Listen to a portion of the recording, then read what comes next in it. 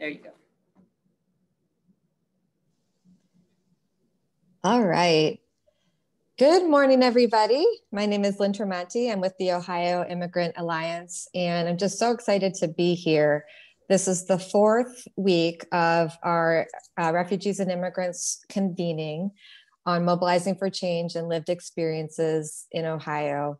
What we've been doing over the past few weeks is hearing from immigrants and refugees who live in Ohio about the experiences they've had here, challenges, also good things.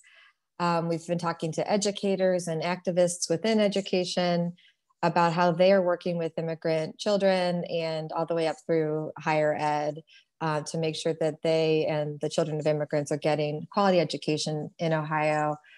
Then we heard from immigration policy experts about the changes that have happened under the current administration, how it has impacted Ohioans. And so that was a great session last week. All of these are recorded if you need to catch up. But this session today is really the culmination of the entire convening, because we're taking what we learned and what we talked about in the first three sessions, and then we're hearing about how to apply, when we're concerned about an issue, how do we apply it to make change?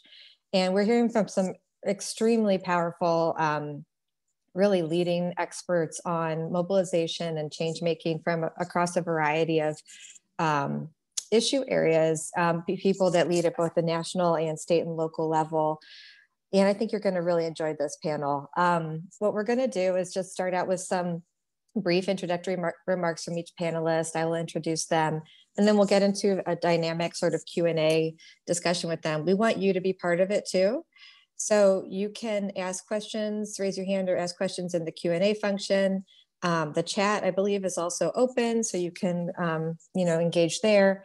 And then also let's push the message out. And so if you're on Twitter, if you could tweet out some information or just some quotes or things that you're hearing that really resonate with you. We're using the hashtag #ImmigrantOhio, and that way we can preserve a record of our discussion today and what your points of view are on it. So I think that with that, I'll start off with the first panelist. We have Anna Babel. She's with the Ohio State, I'm looking for the thing. She's a sociologist and linguistic anthropologist at Ohio State University. She has done a lot of work, both helping create more support for people that have DACA at Ohio State, and also working with a group called Ohio Immigrant Visitation to build relationships with immigrants that are in Ohio's immigration jails and let them know that they're not alone and that there's people on the outside who are trying to help them. So Anna, let me ask you, just tell us a little bit about you and your work, and is there a current sort of campaign or mobilization or drive that you're working on right now?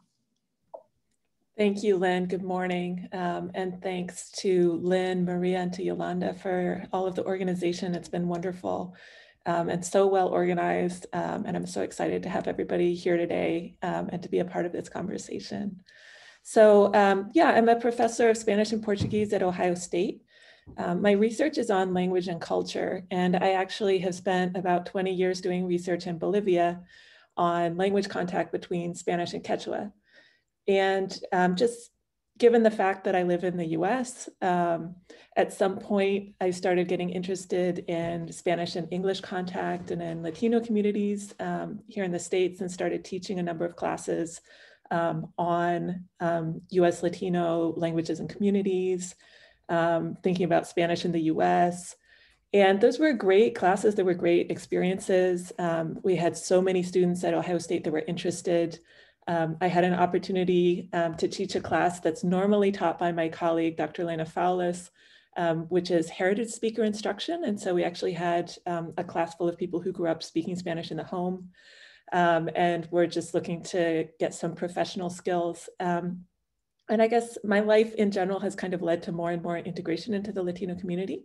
And following the 2016 election, I felt really dismayed about what had happened, especially felt betrayed by a lot of, I guess, by the large demographic results. And I kind of looked around me and I said, it's time for me to start giving back. I have benefited professionally and personally from my connection to the Latino community. And now I want to turn around and see how I can fix some of the things that I see going wrong in my own community. So at that point, I started working with a couple groups of people who were, like me, kind of unhappy with the way that popular discourse was going, but didn't know what to do about it. And that developed into the Buckeye Dream Ally Program, which developed in order to educate students, professors, staff at Ohio State about how they can act to better support undocumented students. And that includes DACA students who are probably the most visible, but also people who have refugee status or who don't have documentation at all. And we've got lots of members of our community who are in that situation, but really didn't feel comfortable talking about it out loud. And we wanted to change that culture. We wanted to make it okay, and not only okay, but we wanted to say we're proud of our undocumented members of our community and make that a public discourse, make that an available thing to say.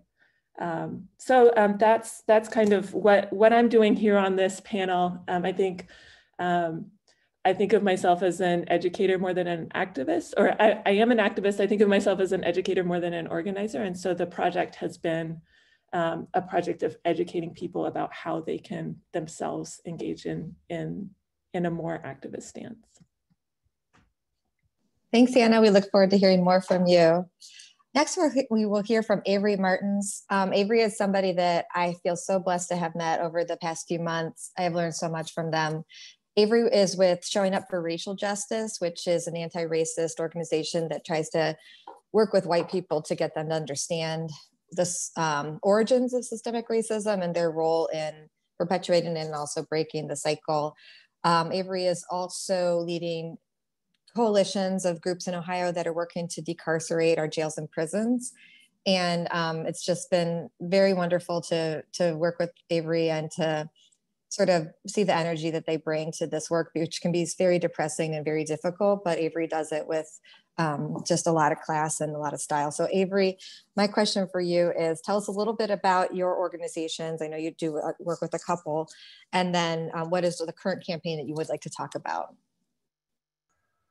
Awesome. Thank you so much. The feelings are so mutual, Lynn. It has been a real honor to work with you and just to see all of the networks and all the work that you move around the state is incredible. Yeah, and I'm so honored to be part of this panel as well. This is real star-studded panel of doers and magic makers. So grateful to be here. So yeah, Showing Up for Racial Justice is a national organization, and we have a network here in Ohio that we call Surge Ohio. Showing Up for Racial Justice actually started nationally about a little over 10 years ago. And it feels really wild to be where we are right now, because Surge was started when right after Obama was elected. And there was actually really an uptick in white supremacist organizing and far right organizing that has a lot to do with where we are today, honestly, with the president that we currently have in office. There was a really coordinated effort from folks really on the far right to have an influence in national and statewide governments. And so at that time, there was a call out that was like, what are white folks doing to organize a response to this uptick in white supremacy organizing that really is going to have a huge impact? And at the time, a lot of the conversation around racism and racial justice in the United States was that, well, we're post-racial, we've elected a Black president, racism is gone. And I think it's really obvious that just wasn't the case. And so I'm grateful for the folks who had some visionary perspective on kind of what was happening at that time, because I very much am grateful that container was built for where we are right now. And so we had 15 chapters, all volunteer across the country when we originally started, and we're at almost 200 chapters now. And in Ohio, we've got a statewide network of groups and individuals who are working within the Showing Up for Racial Justice network. And the campaign that we're currently working on, that I think is actually in the dumpster fire that has been this year, the impact that we can have on our local elections and local governments is actually really tremendous. And to have a campaign, we've been focusing specifically on Hamilton County and working with a coalition called Operation Change Cincinnati that's led by Black women, movement leaders, and organizers who have been doing a bunch of work around the state as well as in Hamilton County to have impacts on the criminal legal system. And so the campaign that we're currently working on is supporting their list of endorsements. It's an organization led by folks who have been directly impacted by mass incarceration in Ohio. And we're working collaboratively with them to not only continue to build a powerful base that can hold whoever is elected accountable, but we're actually advancing two candidates who would be just truly transformative and would allow us to create the conditions to win even bigger wins. So we're supporting Charmaine McGuffey, who's running for sheriff. She is actually incredible. She was actually fired by the current sheriff last year when she was working inside the jail because she witnessed acts of excessive use of force from correctional officers and police officers around her, and she refused to stay silent about it. She went and demanded that the Cincinnati Police Department and the Sheriff's Department hold these officers accountable for their behavior, and she worked adamantly to advance resources and services in place of the cycle of just continuing to lock people up. And because she was such an advocate, she actually got fired. And then she decided that she was going to not only sue the Sheriff's Department, but run for this man's job. And she ran against him in the primary, won by a landslide, and is actually running against someone who would have a tremendously negative impact on the criminal justice system in Hamilton County. He's actually he would be the first first officer to actually kill an unarmed person and then still be elected to sheriff. So the Republican is running on building a new jail and expanding the beds. And the Democrat, Charmaine McGuffey, that Operation Change Cincy is in support of, would operate in a completely different fashion and would give us the ability to have some significant impacts. Both the prosecutor and the current sheriff have worked collaboratively with ICE. The prosecutor who's running against the current prosecutor, Fanon Rucker, and Charmaine McGuffey have agreed to not work with ICE, to work towards ending cash bail. There's just tremendous impact for people who are impacted by the criminal legal system that these candidates would have. So yeah, that's a really exciting campaign that we're working on. And then the Transforming Justice Network that does a lot of the decarceration statewide work is still working really diligently on the impacts of COVID on our prisons and jails and detention centers. The biggest hotspots in the world have been within prison, jail, and detention center systems. And I know that that's a campaign you've worked on in Morrow County. And the Transforming Justice Network is continuing to look at the impacts of COVID on jails. Thank you, Avery Martins. Now we're going to hear from Melissa Bertolo. And before she speaks, I just want to point out, so you might know what certified organic is, hopefully. Hopefully you know what certified fair trade is, but did you know that you can live in a certified welcoming community? Melissa is with Welcoming America, and she's going to tell us a little bit about that and any current campaign she's working on.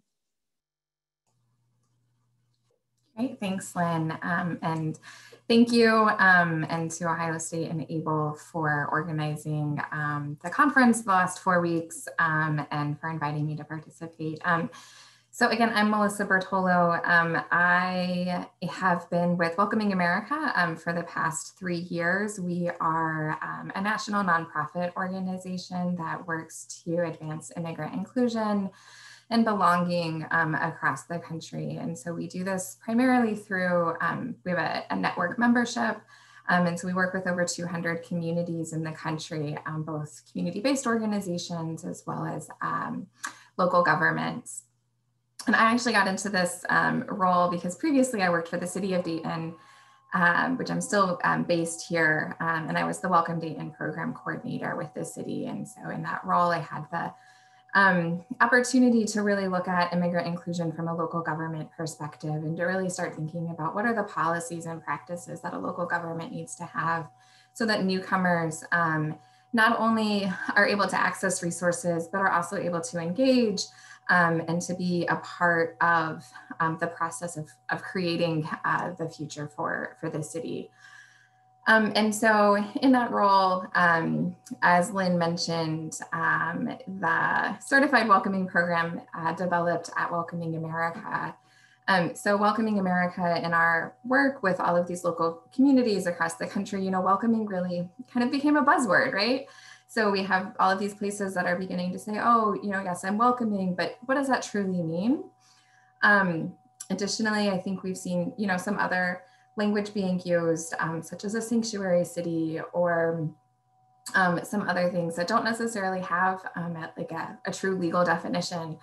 And so also our members at Welcoming America were saying, you know, we need a framework, we need to figure out a roadmap of like, how do we advance some of this work? So we came up with a welcoming standard at Welcoming America that outlines the practices and policies that a local community needs to have in place to be welcoming for immigrants and refugees in particular, and to really be thinking about that. So this standard, there's over 100 different criteria in it. I don't want to get too in the weeds in it, but it looks at things from language access to equitable outcomes in education, to opportunities for business, and resources, financing, and so on. And so with the city of Dayton, when I was still working there was when Welcoming America launched the Certified Welcoming Program. And Dayton became the first certified welcoming city in the United States, which I'm very proud of. The certification is just for 3 years. And part of it's really about thinking about how do we hold local governments accountable, right? And I love what Avery was saying as well, as far as, you know, that there's so much importance around the local government. And I think that's what's really critical about certified welcoming. I'm also really proud of the fact that Ohio has more places in the certification process than any other state. So go Ohio. You know, I think sometimes it can be really hard and frustrating to be in this work. And yet, you know, there's a lot of momentum and there's a lot of commitment, I think, that we're seeing. So Dayton and Lucas County are both certified. And then the city of Toledo and city of Cincinnati are both in the process of becoming certified. And we have, at this point, so the program's been around for about 10 years, or not 10 years, I'm sorry, 3 years. Welcoming America has been around for 10 years. But Certified Welcoming is a newer program, just really wrapping up its 3rd year. And we have 10 certified cities or counties. It's for cities or counties, and about 20 more in the pipeline. Thank you, Melissa. And you can tell that this is a group of organizers because the chat is blowing up with all kinds of resource pages, ways to get involved, ways to get more information. So definitely check that out. We'll also send around, we have a link where Jolanda like collated a lot of these ways to get involved and stuff. So we will send that out as well. Next, we're going to hear from Mustafa Jamale. Mustafa is in a really exciting new role at the Voice for Refuge Action Fund. And to my knowledge, it's the first political organization organized to advance refugee candidates and to create or push candidates to be pro-refugee. And a refugee is a very specific definition in immigration law, and it's a category that's been completely decimated by the Trump administration. It's also a group of people that are very important to Ohio, which has been the home for refugees for many years now. So Mustafa, tell us a little bit more about yourself, the organization, and what you're working on right now. Yeah, absolutely. Thank you guys so much for having me this morning. My name is Mustafa Jamale. I'm the new political director for Voice for Refuge Action Fund. Voice for Refuge has only really been around for a couple of months now, but a bunch of resettlement staffers that work to resettle refugees at these various agencies have over the years kind of gotten really frustrated with the administration's consistent attacks on immigrants and refugees. Over the past 4 years, the Trump administration cut refugee resettlement by more than 80%. Just earlier this week, he decided that for the next fiscal year, that they're going to only admit 15,000 refugees. And what that really means is that they're probably going to admit 7,000.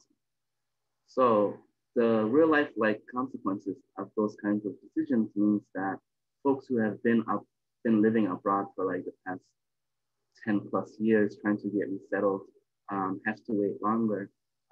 Their lives will be delayed. For some folks, they may not even make it, they may not survive. And so, yeah, Voice for Refuge was created really to push back against this very racist and xenophobic narrative about refugees. Up until recently, refugee issues wasn't really political.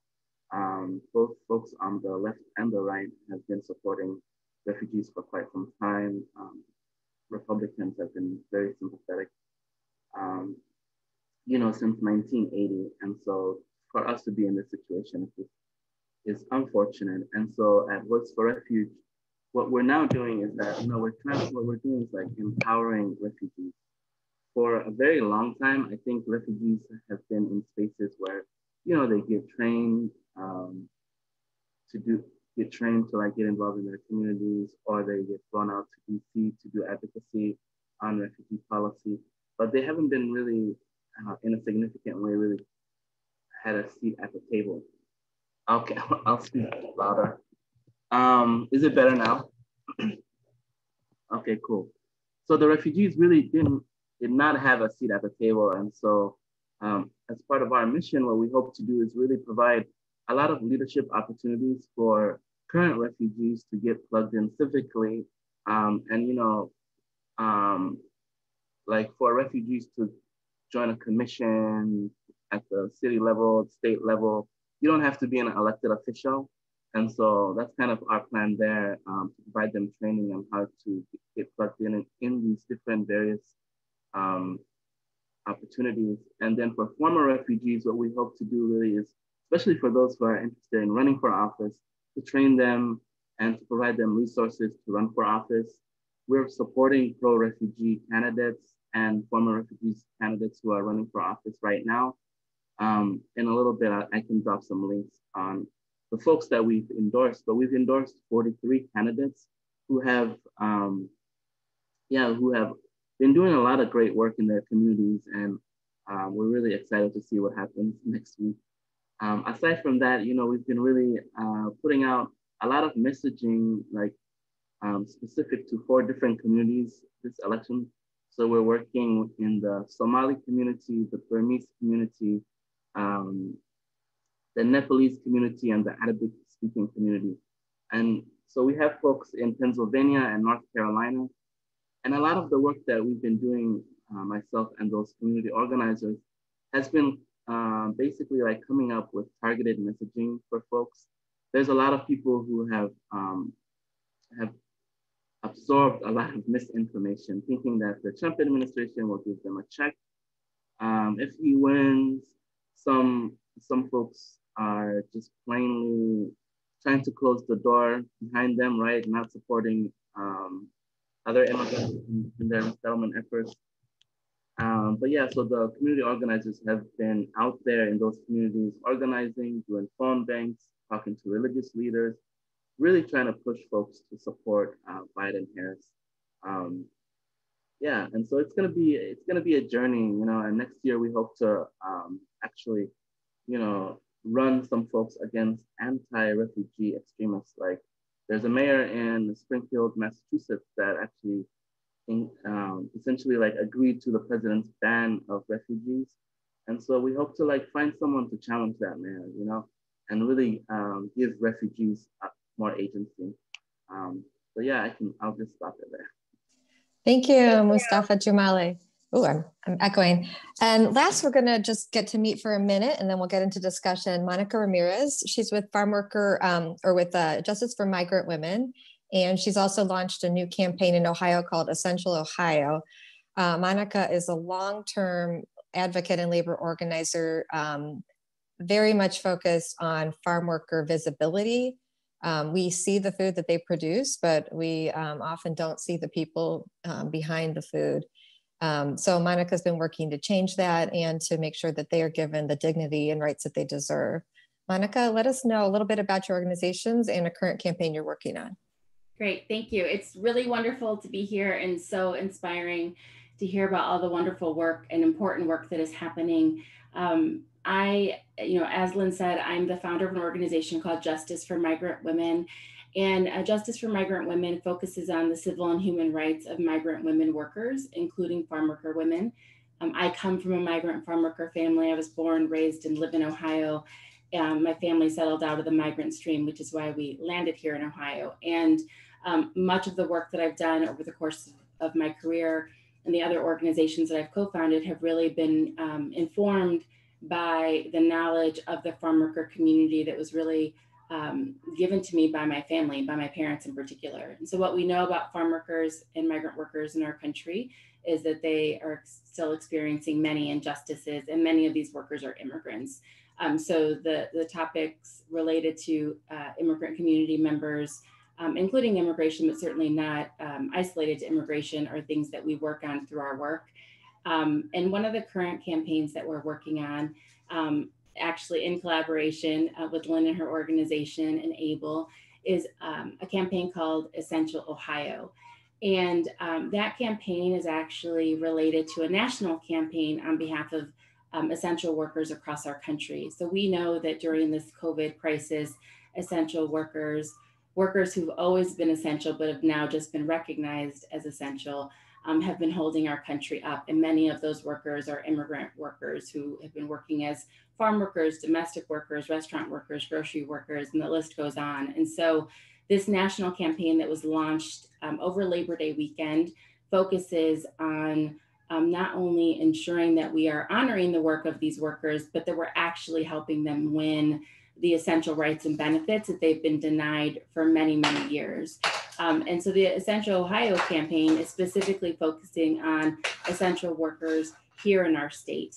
And the campaign really has three main focuses, which are getting policies passed that would be to the benefit of these workers. So including things like premium care and premium pay and worker health and safety standards and anti-retaliation for whistleblowers and the ability to engage in collective bargaining, things that seem pretty basic, but unfortunately don't extend to many of the workers who fall in this category of workers. So through policy initiatives, including here in the state of Ohio, local resolutions that we've seen pass in the last few weeks, which I can talk about in more detail in a little while. We're also working on helping to get worker-led task force set up in different localities so that when these laws and resolutions or eventually the federal bill were to be passed, there would actually be organizing power on the ground so workers can be part of the enforcement of the rights that are meant to extend to them. And then lastly, a big part of the work relates to narrative. Like, how are we talking about the immigrant workers who are in our state and their many contributions? Are we talking about them, right? In my opinion, and through the work I've done, there are many false narratives that have been told about our communities. And so a big piece of this work is correcting those narratives and ensuring that the people themselves, the community members themselves, get to write their own stories. So I'm happy to talk about all of it more and really pleased to be here with all of you. Thanks, Monica. I think something you brought up is really what we're trying to get at in this convening is like, what are the role of allies and what are the role of the people who are living the experience? And some of us are trying to be allies, but we want to be very respectful of the role that people coming from the communities have. And I think Avery did a good job of sort of laying out how that's happening in the Hamilton County Sheriff's race. I wanted to ask a little bit, I'm going to ask all the panelists now a few questions and then we will get to the audience Q&A. One question I have for you all is what is organizing? How would you explain that to your grandma if she said, what do you do? What's an organizer? I don't get it. How would you explain it? Who wants to jump in? I'll call on you if I need to. I'm happy to jump in quickly because I get that question all the time. In my opinion, organizing is about bringing people together around issues that we care about and figuring out how we can get people to build power together to work on those issues.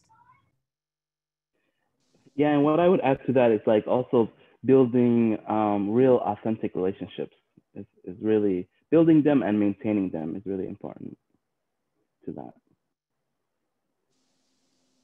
Avery, what are your thoughts? Yeah, totally agree with what folks are saying. And I think of organizing as creating opportunities for folks to come together and build power, and being able to, when I think of organizing as like a little different than activism, I think of it like activism as something that like one person does from their place, and that organizing is something that we all do together. Oh, wow. I hope somebody wrote that down. I would be tweeting that if I wasn't also doing this. Melissa, maybe you could talk a little bit about it, because you and I have talked about how your work is a little bit different than what some of the others on the call are doing. So what is organizing to you? And if you could talk a little bit about any sort of unusual partnerships that you might have had to engage in order to accomplish your goals. Yeah. So I think, just one other aspect that I think is really important when I think about organizing, and I guess particularly from, about not being a community organizer and being, typically I work with local governments, is this idea around co-creation. And so really thinking about how do we ensure that, that the people power is what's driving the decisions at I guess like the political process, or for some of these outcomes. When I think around the second part of the question that you asked, Lynn, about unusual partnerships, I think the other piece, and again, from my like very lens of local government here, but I really think around finding champions, and particularly within organizing, and really determining, some of those pieces around what is someone's motivation, and making sure that there's a champion from where you're trying to make change. And so, I would just say that I think within the work that we've done, both with Welcome Dayton as well as Welcoming America, for a while, and I don't think that this is as uncommon anymore, but for a while it really was around partnerships with chambers of commerce, and really thinking about some of the economic factors, and the pieces around driving decisions there. So I would say that's, been one of the ones in the past that I think seem to be a little bit more of an uncommon partner, but I don't see it as much anymore. I think that that's kind of been more driven into the mainstream. Thanks, Melissa. Anna, any thoughts from you on unusual partnerships you've forged or dealt with, or anything else about organizing? Yeah, I think that, so as I said before, I see organizing as being an educational project. I think there are lots of people in the community who are generally well disposed, are interested in justice and equality, but don't always understand exactly how that plays out in organizations that they're involved with. And so one of the things that we do, or that I've done working with the Buckeye Dream Ally Group, is to map complex systems.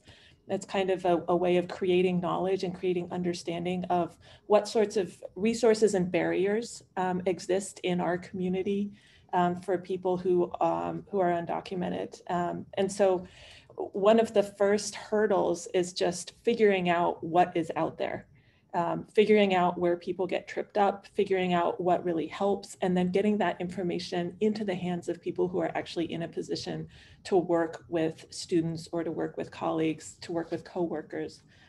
So yeah, I think that it's not only working with a variety of constituents within the community, it's also thinking about knowledge production, right? It's also thinking about disseminating knowledge and educating people and making sure that they really understand and are prepared to engage in situations where knowledge is needed. Thank you. I think that a lot of people are organizers and don't realize it, don't apply that label to themselves. And I feel that sometimes it's about more of a personality, sort of like, there's a problem, I'm gonna work with people to fix it and to keep finding, the next avenue and the next thing to do. So if that's true, and if that resonates with you, anybody on the panel, I would love to hear about the first campaign you organized. Maybe you were in 3rd grade and you didn't like the chicken nuggets at your cafeteria. So, does anybody have any examples of sort of the first, thinking back now that they understand their role as an organizer, what was the first campaign you led or you organized?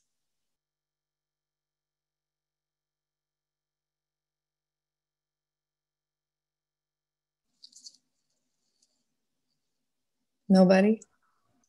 What? I can do a share. I can do a share. Yeah, you guys aren't shy. You're being polite. Go ahead. So I was born in Cleveland. I grew up in Butler County, Ohio, Southwest Ohio. And I've been out as a queer person, gender nonconforming person, visibly since I was 12, officially since I was 15. And in the high school that I went to, gender identity and expression and sexual orientation were not considered protected classes from discrimination. And there are still no federal protections from discrimination for folks based on those categories. And so at the time, I was trying to get protection from harassment. And I just was like, I was angry and got some students with me, and we had some meetings and demanded that gender identity and sexual orientation be added to our non-discrim protections. This was like 2001, and we got it. And it was, and I just thought I was just mad and demanding change. And then later in life, I learned, oh God, this is a thing that's like necessary in so many places, and that I have like a real passion and drive for it. Thank you, Avery. Anybody else? Monica, I bet there's something in your past.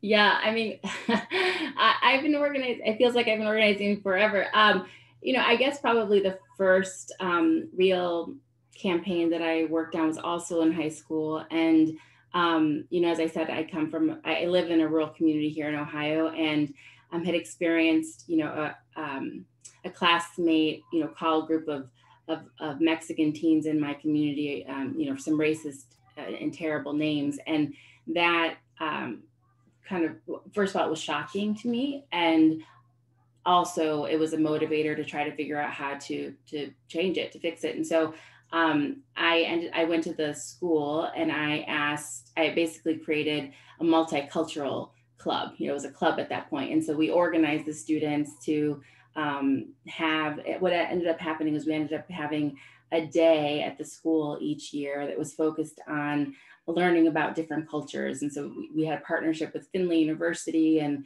their international students came, and we sort of mixed up the classes, and different people had to attend different sessions. And it was really, I think, a good exercise, because I had to learn to negotiate with the administration, but I also, there was a lot of pushback from the other students. So I think probably that was like one of my first real experiences with trying to organize something, and understanding, I think, to Anna's point earlier, understanding the importance of figuring out, how to bring along, figure out who your champions are and how to figure out how to bring them along with you in the process. Because I definitely don't think that campaign that I started at my high school couldn't have happened had it not involved the administration of the school. That's awesome. Anybody else? Well, for me, the first political campaign I worked on was like with the Minnesota Democratic Party. And so that year they hired like 4 organizers from immigrant communities, and they felt like they were very visionary. But we each were assigned to organize like the Somali community or the Latinx community. But we're like one person, you know, for the entire state. They expect us to engage all these folks. So we were a little crazy, you know, ourselves and very motivated. And so we like drove around to all these rural places and, you know, we would drive like for 45 minutes just to have a conversation with a couple of people in one neighborhood. Um, so it was really it was interesting. It was my first time talking to people about their what like is important to them, what policy issues, what's going on in their community. It was terrible in the sense that they actually just hired us to hire us and take pictures. They didn't really hire us to organize those communities because they didn't provide any resources to us. And so we did what we could do, and like we built relationships. But yeah, I never worked on a political campaign again. Wow. And so, aside from like volunteering on ones these days, yeah. Let's explore that a little bit. This like sort of the tokenism, and like we're going to check off the box because we hired Mustafa. Do other people felt that, and also how do you overcome that? Like how do systems do better? Do you have any examples in your work? I think like when organizations actually really center those communities and people who are directly impacted, not only does the work get better, but it's more long-term, I would say. It's like more sustainable. I've seen that happen, yeah, in some organizations. Another way to do that is just to open your own organization. So a lot of like us end up doing that, opening a club or a nonprofit and organizing our people and getting our own money. We have a lot of that in Ohio. Anybody else have thoughts on this? I think this is super important. Yeah, you know, I actually, without naming any names, I, as an attorney, had an experience, because I'm an attorney also, I had an experience where, you know, I was the first Latina attorney to ever be hired to work with this particular organization, the only Latina to work there. And so I kept being called out and away from my work to meet with all sorts of people, visitors, donors, like all sorts of people. And it was just constantly happening. And so I think that when we work for nonprofit organizations, sometimes it feels difficult to challenge those sorts of things. And particularly when, you know, part of the mission of the organization is to, you know, to fight for equality or to, you know, fight against discrimination or those sorts of things, it feels difficult to push back. But I think it's really important to push back. And in that situation, I actually went to my supervisor and said, listen, I'm being asked to have all of these meetings, you know, I'm because I'm the Latina. And so I keep being asked to go talk to people and because I'm the Latina, but that means I can't do my work. So I'm still being assigned just as much work as everyone else, but I keep being interrupted. And it really needs to be shared work. And so, you know, they took it very seriously and they changed it. But I feel like sometimes it's difficult to feel like we can challenge things like that. And I think certainly when we're working for justice-oriented organizations, we definitely should, because it goes against the mission of the work that we're trying to do. So true. Anybody else have to add? I mean, this is really, really a good discussion. I mean, I'd actually be really curious about like from Avery or Serge's you know, work, because I think that's such a really important part of being a white ally, and like, what does it mean to disrupt and dismantle these systems that perpetuate that aspect?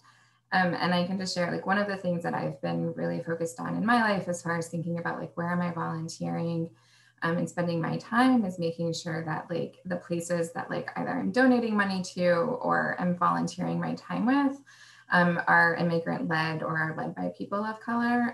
Because I think, you know, back to Mustafa's point, like, you know, like hopefully it's not that the system like drives people out, but really looking at like, how do we lift up these organizations that are centered around the experiences of the people impacted. So just kind of curious, Avery, about, you know, what Serge has done in that field as well.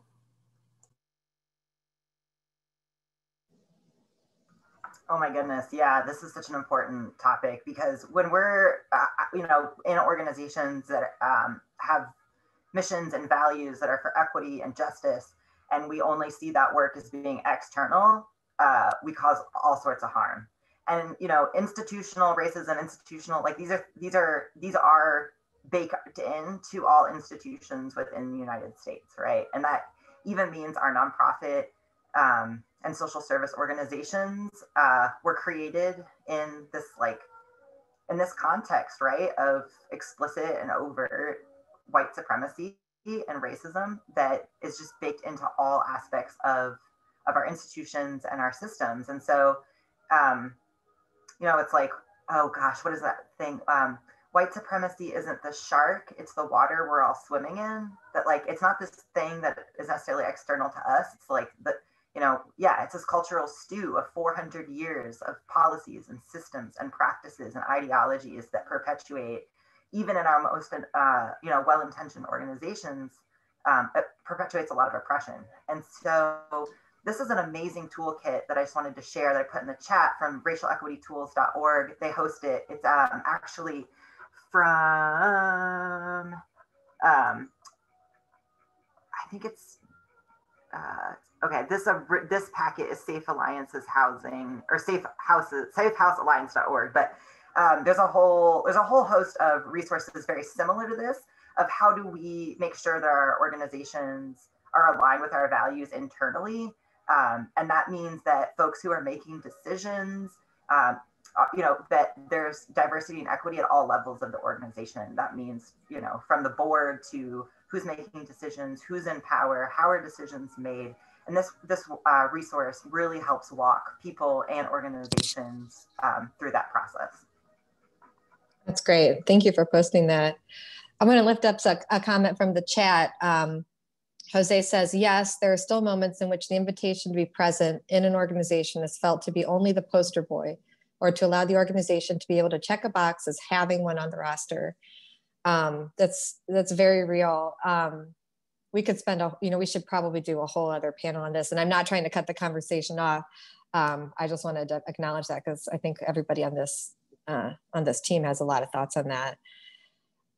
Sort of a tangential issue I want to talk about is about language, because I noticed, Avery, when they were talking about their work, they said the criminal legal system, not the criminal justice system. And to me, that really was like, I noticed that, because it's not justice. It's not just right now. It may be a legal system, but it's corrupt and broken. So I would love it if others, and welcoming America is a very deliberate language choice. If others on the panel could talk about a deliberate language choice you've made in your work and why. So as a linguist, I probably have a leg up on this topic. I think that's a great question, and the way that we talk about things matters so much, because it really does change the way that we think about issues or we think about people. One of the examples that we use in our ally trainings is thinking about words that may be technically correct but can be understood to be disrespectful or dehumanizing. So as a white woman, one word that might be technically correct to apply to me would be female. But that's the kind of a word that you might hear like in a doctor's office, right? Or in a medical report. And if somebody said, oh, did you see what that female said in the panel today? They probably mean something negative by it. And so when we're thinking about other word uses, I think the classic one is talking about people who are undocumented, and using words like alien or criminal or illegal, when those kinds of words are not used for people who are in violation of other laws, even people who do something very serious. Thinking about people who commit murder, who commit rape, we generally don't talk about them as illegal. So I think that just thinking about the way that we use language, and that's a great example that you guys brought up, is so important, both in terms of things that we think about often and that are kind of high in our consciousness and awareness, and in terms of things that are that cause us to think twice or to question ourselves or to be like, oh, wait a minute, you know, why did they use that term? Anyone else have thoughts on language?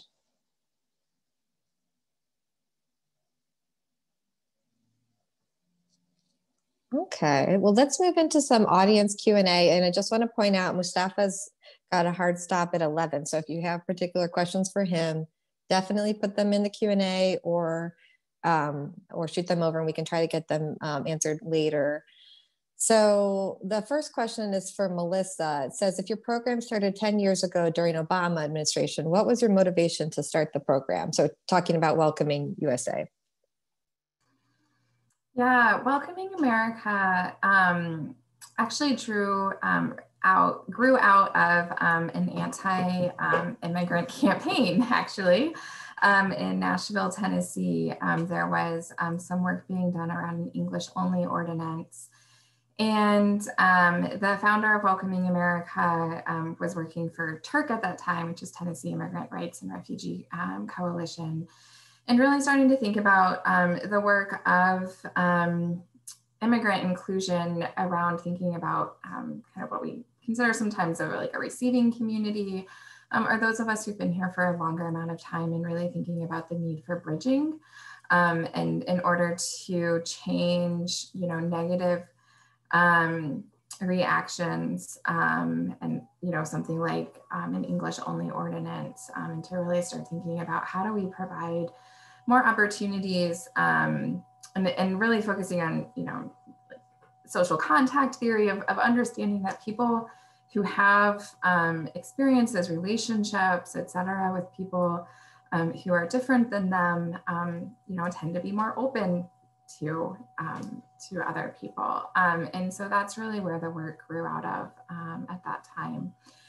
Certified Welcoming specifically, which also was created during the Obama administration. No, I guess it was not created during the Obama administration, technically. So it started during the Obama administration. It was launched during the Trump administration.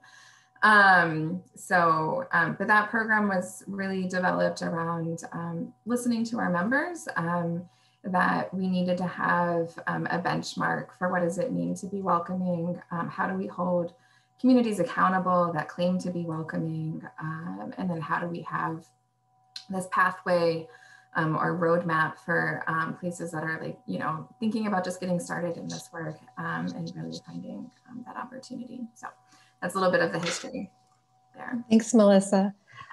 This is a great question. I want to jump to from Shayna Kling. What will change about your organizations and their efforts based on the different outcomes of Election Day? Is Trump actually following through on all of these extreme policies that he states on social media or in press conferences? Scenario planning. I know you've been doing it. Maybe you're trying to avoid it, but anybody have some thoughts on how the outcome might shift your work? I think for us, if Trump loses, it would be a great thing, because then we can work on reestablishing the refugee resettlement program, you know, which will take quite some time. I guess our work then would shift to like pushing Biden to actually do what he said he was going to do. And so, and I think if he loses, if Trump wins, then, you know, we continue organizing and building regardless, either way, but like working towards that goal of restoring the resettlement program. Yeah. I think also a lot of us are thinking about what the funders are going to do, you know, like if Biden wins, I feel like there's going to be a drop in immigration funding for immigrant rights organizations. So that would be scary. We have so much work to do. Yeah. And anybody else have thoughts on, you know, the work for your organizations depending on the outcome of next week? Yeah, I mean, my first response is to say nothing changes. We still have so much work to do. But I think the possible outcomes range from cautiously optimistic to really, really terrible. I know that one of the things that we're thinking a lot about in higher education is our international students. And a lot of times the line between being undocumented and having a student visa is very, very thin. And so definitely we'll be looking at what kinds of education policy and education advocacy we can work on moving forward. I think there's definitely a lot. So the Trump administration has made it very clear that they are hostile to higher education and also to immigrants and refugees in general. And so that would be a very discouraging scenario. All right. Yeah, go for it. Because I think that, for a lot of the communities that we are from and that we serve, it's, for our work, we think about the fact that our community has been denied basic rights, dignity, humanity, and safety for decades. It's not just one administration that has done this. And the work that we do, we just have to continue planning to push back against whoever is in office, because we've never had what we need. Our communities have never had what they need. And so we have to be prepared to continue to push and fight for what our communities have always needed and been denied. And it's at all levels of government. It isn't only the presidential candidate or whoever wins, whoever is elected president. It's at all levels of government. We need local politicians to do right by our communities, state level as well, members of Congress. So I just feel as though we of course we have to remain nimble, we have to remain flexible, we have to be ready for whatever is going to come our way. And that is the exercise and work of an organizer, to stay nimble. But the truth is, we're trying to win battles that we've been fighting for decades. Wow, I am tweeting this while you're talking because that was awesome. Our communities have never had what they need. That's like a decades long, centuries long thing. Thank you, Monica. I just jump in. Yeah, go ahead. Sure. I think there was a second part to that question around whether Trump is really following through on I forget what it was, something like, his extreme policies.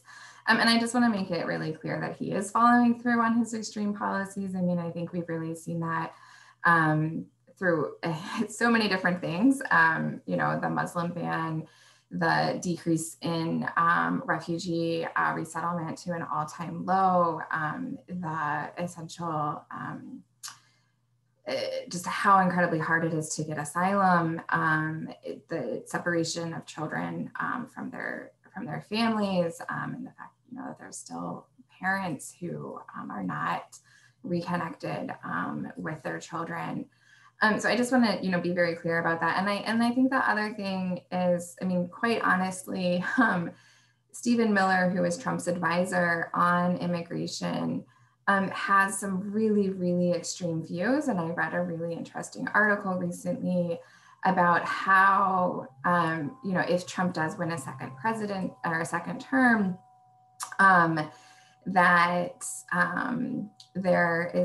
it's very likely that some of these things that are like just too extreme for a first term president will come through. So things like taking away something like birthright citizenship could be on the table. And so, I just do want to mention that, I think that the administration is terrifying. Just to say that, I see some people commenting in the Anna in the chat, right, about DACA as well, temporary protected status, all across the board. These are all things that, we've just really seen our immigration system be cut. It's just been really, really challenging time. And there's going to be a lot of work to do no matter what happens. So there's a question in the chat or in the Q&A that is jumping off of all this stuff. And it's actually similar to a question that I wanted to ask panelists. So the questioner says, it seems like every day in the past 4 years brings a new horror story. How do we get these incredibly important messages to break through the burnout everyone is experiencing and resonate? So I think that question is asking about communications and how to, strategy on communications. But the question I wanted to add onto it for the panel is, as an organizer, as a person who lives in a community, as a person who talks to people whose lives are, in the balance and being voted on, how do you avoid burnout for yourself? And I know that's a big topic, but are there things that you can recommend to others about how to stay healthy mentally?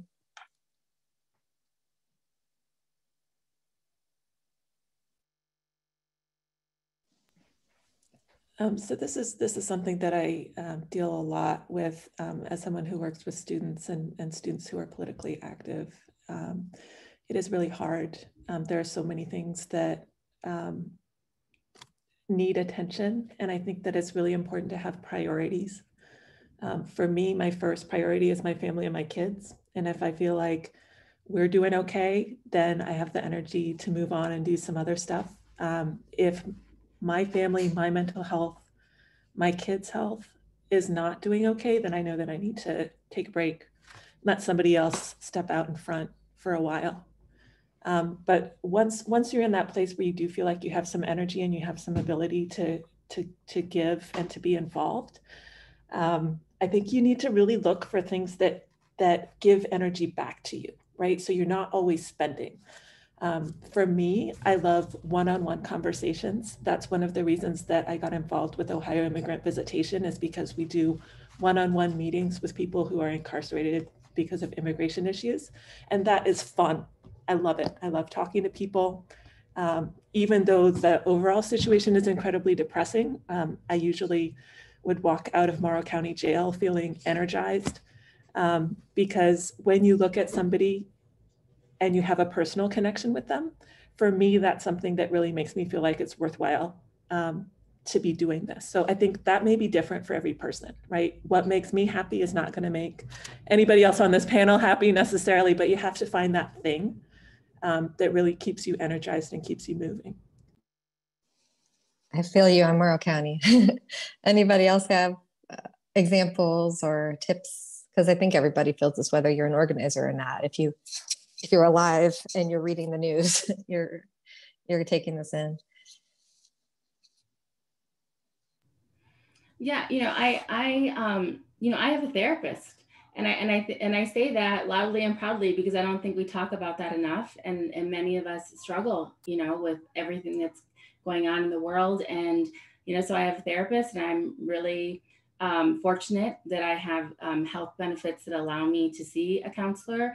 But it's really important for me to be able to sustain myself in the work because we are managing a lot of really difficult topics every single day. We are, my area of expertise is actually on sexual violence against farm worker and immigrant women. And that is a particularly difficult topic, as you all know. And so it's very important to have a professional who's available to help me when I need help. And the other is I have a very close circle of friends and my family is very, very much part of my life every day. I see my parents, I think, every single day. And so that's what I need. But I think that, to Anna's point related to the one-on-one conversations and to the other part of the question, which was about the breakthroughs, I think that what we've seen in the past few years is that some of the biggest breakthroughs have happened because they've been generated through personal narrative, right? When you think about the Me Too movement, when you think about some of the other major movements that have really broken through in a major way, it's been because people have told their own stories. And as those stories have then been multiplied, that has helped to create some of the shifts that have been necessary. So I think that the more we can elevate some of those personal stories, that gives us the possibility for breaking through and hopefully also changing hearts and minds. That's really useful. Anybody else? We're getting some good questions in the chat. I'm going to try to get into all of them if possible. So don't worry if your question hasn't been discussed yet. One question says, I know lots of immigrants don't have the voting privilege, but they are also excluded from civic belongings. Why or how do we get immigrants involved in election discussion?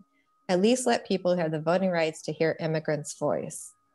I've seen some really cool work happening in Ohio with immigrants, whether they can vote or not, sort of doing civic education, census education, et cetera. Do people have examples that they like to lift up, or any thoughts on how to make this a broader trend?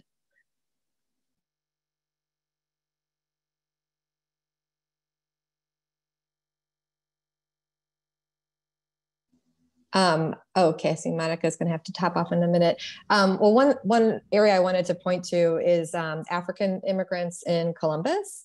I think I work most closely with the Mauritanian leaders, and I think that's a group you should definitely look to for some examples about how they get civically engaged. They've done a lot of promotion around the census to get their community to participate. They're also conducting their own census, which I think is so cool because they know they're going to be undercounted, and they know that the power is in numbers. So they have advertised their own census as well to get a handle on the numbers of people from Mauritania who live in Ohio, and so that they can communicate with certainty how large their community is. So I think those are a couple of cool examples. Happy to give other examples to people offline if they want to get in touch. Also, check out WOSU Paige Fledger. She's profiled in some of these examples as well. I am going to have to hop off, but I just wanted to mention, so our organization does work on civic engagement as well, particularly focused on BIPOC folks in rural America. And I think it's important for us to tell people that civic engagement is not just voting. Voting is certainly really important, and we want everyone to vote who is eligible to vote. But we also want people to know that if they aren't eligible to vote for whatever reason, that they talk to other people about why it's important to vote. And, we've seen campaigns where people are saying, vote for me, vote on my behalf because I can't help, or tell 3 people, remind 3 people to vote, or have you, encouraged your friends and family to get out and vote. So there are, I think, other ways. And, we know that there are immigrant community members who may not be eligible to vote, but then maybe they're doing some of the texting to remind people to vote, or they're making phone calls. And that was around the census too. So there are definitely other ways that people can get engaged, and hopefully all of our organizations are providing those kinds of tools. And I'm happy to share afterwards some of the tools that we've created on our rural civic engagement. So thank you all so much. Thank you, Monica. Check out Justice for Migrant Women's website. They have great tools there. I'm going to combine a last couple of the questions, and then we have one closeout question for the panelists. I also want to remind you to fill out the evaluation form. We dropped it in the chat, and we will put you in a drawing to win a gift card. So you have extra incentive to fill out the evaluation form. So there's 2 questions that I want to relate together. The first one says, what are your thoughts on Trump's criminal reform that he talks about? And what I want to relate that to is also the tokenism of 50 Cent and Ice Cube and Lil Wayne being used by the Trump administration to say that he's good on criminal legal reform issues and other issues. So what are your thoughts on, does Trump have a plan? Is he serious or not? And what do you think about that? And then secondly, the second question is, how does white saviorism show up in your work? I think about the phrase, the path to hell is paved with good intentions. Have you come across good intentions with harmful results in your work? And in some ways, I feel like white saviorism and tokenism of people of color and other minorities are sort of like 2 sides of the same coin. And it's something that I definitely grapple with and make sure I try to, make sure I'm correcting myself as the extent possible. I'm sure I've failed many times. But these are real issues that we have to deal with if we're organizing for progressive change and racial justice. So do people have thoughts on either or both of those questions?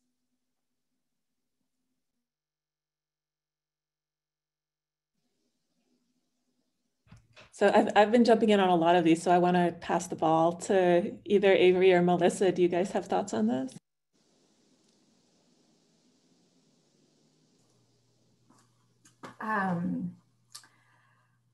The white saviorism question, I think is a really important one. I think it's, I don't remember exactly what it is now, I apologize. How does it show up in our work, right?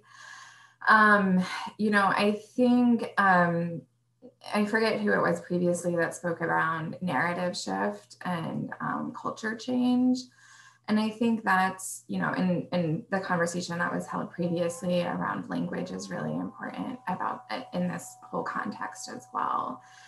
Because I think sometimes what the narrative, particularly from media, but then what also gets perpetuated in smaller circles, around immigrant inclusion is like, you know, immigrants need something, they don't have something to give, but like, let me come here and help, particularly I think in refugee resettlement work, this is often apparent. And so I think it's really recognizing immigrant integration as a two-way street, that there are, you know, opportunities for both to give, but also to, you know, as a white person to really receive. And that I think the other piece is really around recognizing and valuing immigrant and refugee experiences, and centering those in the work. I was on a different webinar yesterday, but the conversation was around emergency management. And how do we have inclusive emergency management? And, you know, one of the things that was really spoken about was just, you know, recognizing someone's lived experience as like professional experience as well. And how do you then use that? And how do you honor that? How do you pay someone for those types of things that you're continuing to ask them to do? So I think particularly in our work, we, you know, go often to the same community leaders over and over again and ask them to assist with outreach and education and all of these different pieces, because they're the trusted leaders. And so how do we make sure that we're paying them for their time? How do we go beyond just recognition of them, but really lifting them up as the piece there. So I don't know, I think I was really rambling there in my response. No, that was great. I'm really glad you mentioned that about paying people for their contributions. It's got to be a culture change. And I know that nonprofits are always, you know, we don't have any money. If you're building like an ad campaign around somebody, or if you're, you know, if you're using their image, whether they're the artist or the person you're taking the picture of or whatever, you know, you have to pay them just like you would pay your web host and your, you know, lobbyist or whatever. So I think you brought up a really good point. Avery, do you have any thoughts on this? Either Trump's criminal legal reform, and also the white saviorism problem, and maybe you could even explain what that is. I'm not sure if everybody understands exactly what we're talking about with white saviorism. Totally. Yeah. I wanted to share a couple of resources and some thoughts on this for sure. So thinking about like this idea of tokenism, about how like culture's role in a lot of this. There's this really helpful resource put out by this woman. Her name is Tema Okun. It's actually from, I think, one of the resources I shared earlier on like what is white supremacy culture? What do we mean when we talk about how oppressive, dominant cultural norms like show up in our everyday work? And then I also kind of want to also talk a little bit about like why Surge was created. Has a lot to do with this idea of like, what is white people's role in movements for racial justice? And we see ourselves as kind of answering a call that's been made of Black and Brown organizers for over 60 years, which is very much like, thank you so much, white people, for showing up and like registering people to vote in Black and Brown neighborhoods and doing all this work. But actually what would be strategically most like impactful is if white folks started addressing the ways that racism and white supremacy are upheld within the communities that we are directly connected to. And so that's really, is it okay if I screen share for just a second? Oh, I love it. Oh, the host disabled participant screen share. Oh, sorry. Totally makes sense. No. Yeah. All right, we know why. Okay. Yeah, totally fair. It's a wild time to be alive. So I'm just gonna share.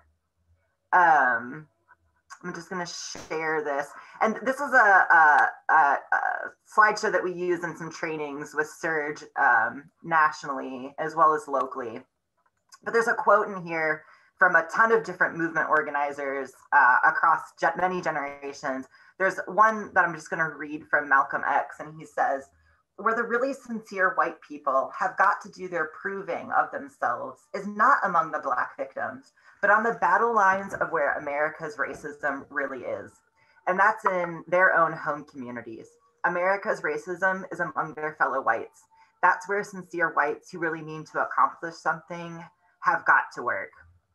There's another one, Darnell Moore, an incredible organizer. He says, the real liberatory and radical work begins at home, literally. Black people don't need to be convinced that the anti-Black racism, structural inequity, and skin privilege are facts. White people do. White people have to do the hard work of figuring out the best ways to educate themselves and each other about racism. And he goes on to say, and I don't know what that looks like because that's not my work or the work of other Black people to figure out. In fact, the demand placed on Black people to essentially teach white folks how not to be racist or complicit in structural racism is itself an exercise of willful ignorance and laziness. I mean, it's a bold statement, but it's just very real. Oh, thank you. I see that I can screen share now. It's totally okay. Everyone's got the link. Thank you so much. But yeah, that's just like a big part of what we see our work in Surge as, and we kind of have this idea of change, like our theory of change is around personal transformation and collective action. And that as white folks, we live in a culture of our brains are like marinating, all of us, in a cultural stew of white supremacy. And we have some personal work to do to deal with how that shows up and who and how we are and how we do our work. And we also have this responsibility to be part of collective movements for liberation that are following the leadership of those who are most impacted. So similar, like what we do with Surge, like for example, the campaign we're working on in Hamilton County, we are following the lead of Black women organizers and activists who have been directly impacted, who have created a coalition and who have said, these are the candidates that will have a tremendous impact. Now, Surge, do your all's part of hosting phone banks, calling white voters, getting them to show up and voting in alignment with our values and visions. And so, yeah, this question is huge, and Surge sees itself as part of a larger ecosystem, and we work collaboratively all the time with organizers and leaders of color. And there's very important work that we white folks have to do to unlearn some of our socialization. And it's real harmful to ask people of color to hold that space for us. So our work, in Surge is in service of us showing up and being less damaging and less harmful and actually more just productive in our work. And so, yeah, this is just a huge topic, and I appreciate the space to talk about it. It's so moving. It's moving to me. Yeah, go ahead. I love that. Thank you for those comments, Avery. I think it's also important to use our privilege. I love being a middle-aged white woman. I am expected to be nosy. I am expected to be pushy. I am expected to butt into places where I don't belong. And that's so useful. I was walking around an event where people had told us that we weren't supposed to be in a certain space. And I just walked into it, and a younger coworker who's younger and also a person of color said to me, you're not supposed to be here. They're going to kick you out. And I was like, no, they're not going to kick me out, because they're going to look at me and they're going to assume that I have a right to be there. Or if not, I'm going to make a big deal about it. So that's the place where it's useful. Then the line is, you don't want to take that persona into advocacy context, because our role is to follow. And so I think it is always something that we have to keep in mind and keep first and foremost, that we are here to encourage, to support, and to be resources for the people who are affected by systemic violence.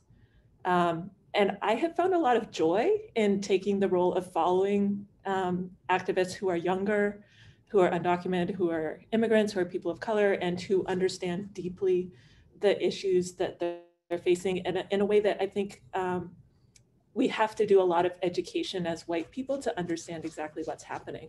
And one of the things that I've learned through this work is that it is the material support that counts for the most, right? So symbolic support is nice, but where is the funding?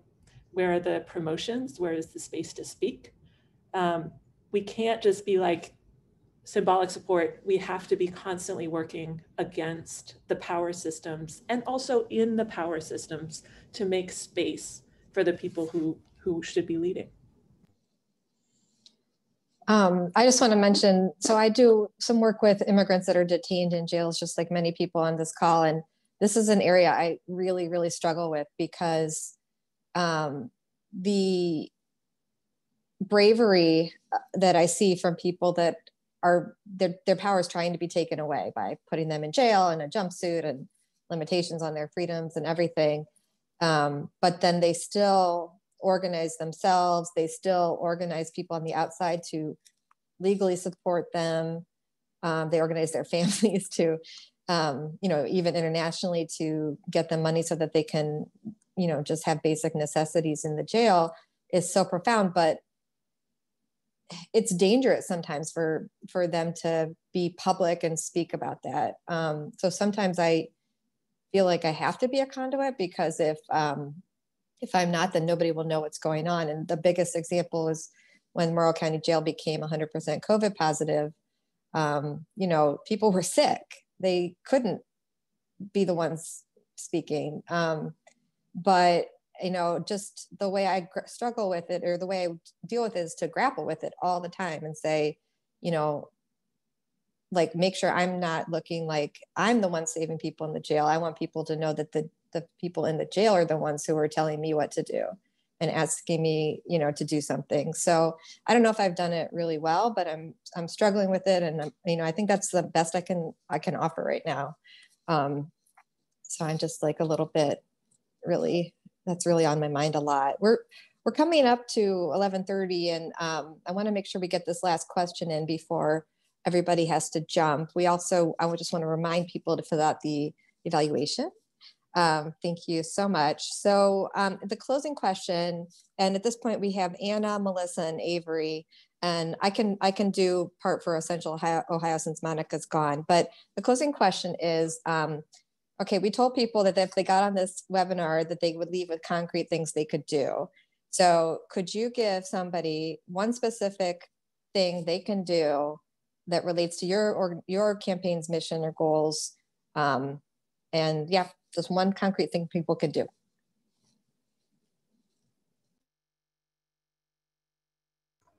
Let's start. Yeah, go ahead. Oh, sorry. We would love for folks to join us on our phone banks. We have phone banks every day from now until the election in Hamilton County, campaigning for Charmaine McGuffey and Fanon Rucker for sheriff and prosecutor. Them being elected would be transformative, and it would be one step of many. So I'll put a link to that in the chat. Yeah, we'd love to have you join us for phone banks. Great, thanks, Avery. Who's next? I'll go. My suggestion is to reach out to your local representative, whether that local government as in city council, city commissioner type person, and ask them what are they doing to be more welcoming and inclusive. And if they say, we're not really sure, you could refer them to Welcoming America. Another really easy piece that I think is incredibly important is around language access. And so making sure that local governments have contracts with interpreters and translators in place to make sure that people are able to access those resources of their local government. Thanks, Melissa. Anna?